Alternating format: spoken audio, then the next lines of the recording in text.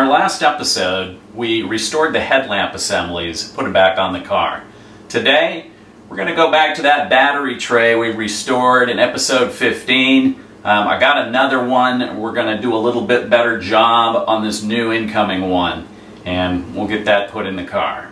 So go brew yourself a cup of joe, or pop open a cold one, and let's talk shop. Thanks to Fritz over at RX7Club.com, I've got a new battery tray. Now, back in episode 15, I spent some time working on my other battery tray that came with the car, and I had put it in a blast cabinet. And let me tell you, in a highly corroded item in a blast cabinet, took forever to get clean. Had a whole bunch of pinholes in it by the time I got done with it. I applied POR15 with a brush, so it didn't come out as nice as I wanted it to. So, now I've got a new one.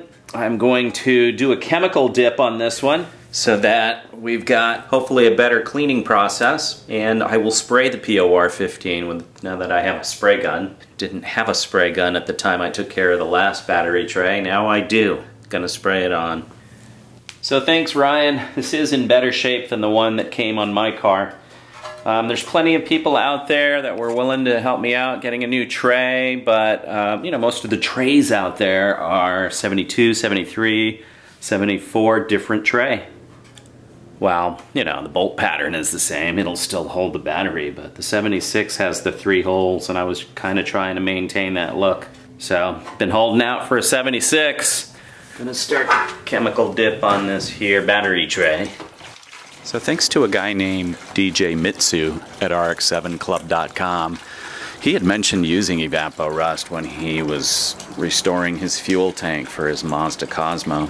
So I'm checking it out, seeing what it'll do for me. You know, just yesterday, these 2 brake rotors were the same. You know, and look at all that rust caked up on. No scrubbing required. Just gonna cover the top of the tray here. Well, actually the bottom of the tray, there we go. Okay, I'm gonna give that 24 hours, and then I'm going to turn it on in so that the foot can get, or the, you know, so the foot can soak. Let's see what we got here. Wow. Yeah, that's looking good. It is looking good. Turning this around in the black Evaporust. Didn't expect much because when Evaporust turns black, it's pretty much spent. Yeah, you can still see some residual discoloration there rather than bare metal. But for the most part, it's going to be okay, and the reason I'm good with this is because I'm going to use POR15 silver, right? And in order to do that, I got to hit it with the Metal Prep. And the Metal Prep is going to take off any last bits of, like, there's some paint residue there and some minor rusting there. I'm okay with it. I did eke out a little bit more from this spent Evaporust. Okay, tending to the new battery tray here. Doing the Metal Prep. Metal Prep should be done between 65 and 90 degrees. And we're looking at about 69, so we're okay.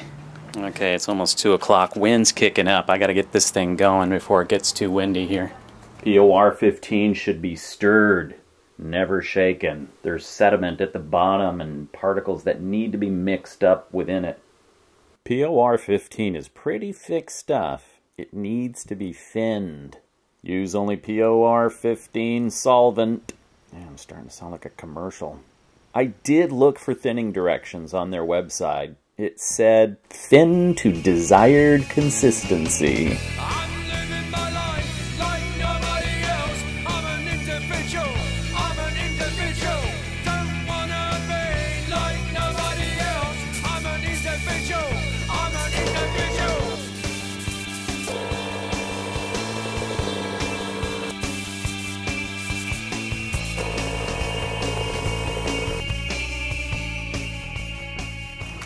It's got 2 good coats. I got a little bit of paint left in this thing. I'm gonna go ahead and I'm gonna hit it with a 3rd coat. 2 solid coats, a little bit of a 3rd. As I was spraying a little bit of that 3rd on, I noticed some dripping, so stopped. Okay, one on the left. Yeah, the one on the left with all the pinholes and brush strokes. Old one. One on the right with only Yeah, see, you got a little bit of too much paint, so there's some dripping going on. You know, ultimately the battery sits right there. Nobody will see it except for the thousands of people that watch these videos. See, old one, there's all them pinholes.